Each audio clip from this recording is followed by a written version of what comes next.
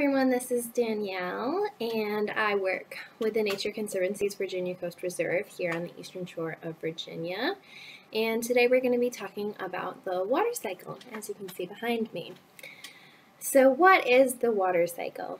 We know about water, right? We know that we drink it, we need it in our lives, but where does it come from? I want you to think about that for a second. Where does it come from? So we have oceans, right? Oceans, lakes, ponds, streams, all of that is water, right? But is all water the same? No, we have salt water, right? And then we have fresh water. So our water is different, but it all comes from the same place. It comes from a cycle. So we have our oceans and ponds and lakes, and that water doesn't always stay there. Sometimes it evaporates when the sun comes out, right? It evaporates. So it comes off as little water driplets, and it actually changes states. So as water, it is liquid, but when it evaporates, it turns into gas. And then it forms clouds, and that is where condensation comes into play. It condensates in the clouds, and when the clouds get so heavy, then they fall down to the sky. Can you guys think about what it's called when the water falls down to the sky? It's precipitation, right? And that can come in many different forms as well. You know, we have rain, hail, snow, sleet. We have all of those different forms of precipitation where the water from the clouds comes down back to the earth.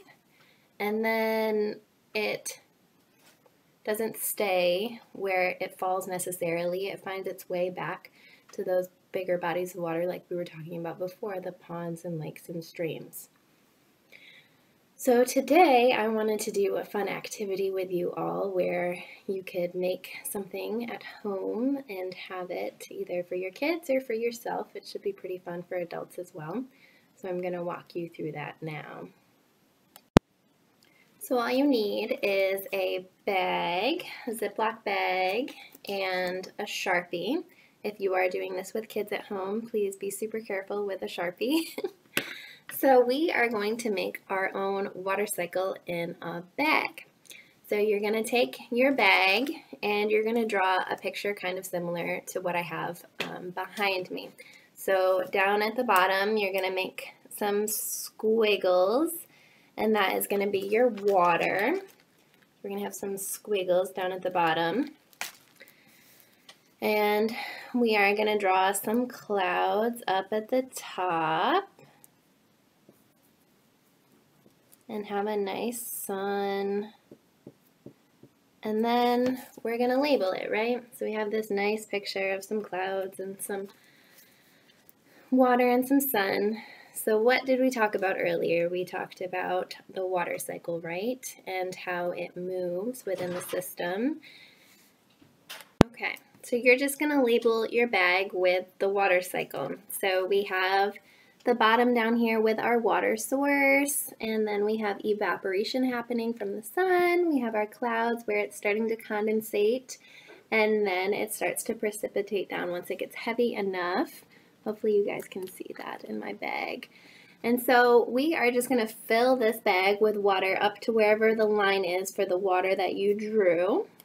Then once you have the water in your bag, you are going to tape it to a window that gets some sunlight. So I want you to think right now about, what windows in your house have the best sunlight. So here is my final product. As you can see, once the sun comes in, it acts exactly like the water cycle does. The water down at the bottom starts to evaporate and go to the top. And even though there aren't clouds, it still starts to condensate. You can see the condensation inside the bag, and then it eventually falls back down as precipitations of sort back down to the bottom. So you'll have your own water cycle in a bag. I hope that you guys have enjoyed this little mini lesson on the water cycle and that you enjoy your water cycle in a bag at home.